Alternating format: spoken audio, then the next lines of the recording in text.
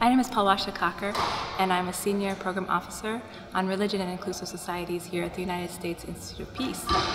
I just got back from a briefing on the Hill where I testified to the Senate Foreign Relations Committee. The topic was on women in conflict, and specifically I spoke about women's roles and inclusion in the Afghan peace process.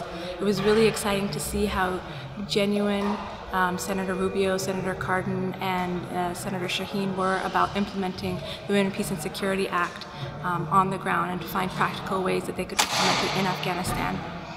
If you're interested in learning more about my testimony and my answers to their really great questions on this issue, please look us up at usip.org.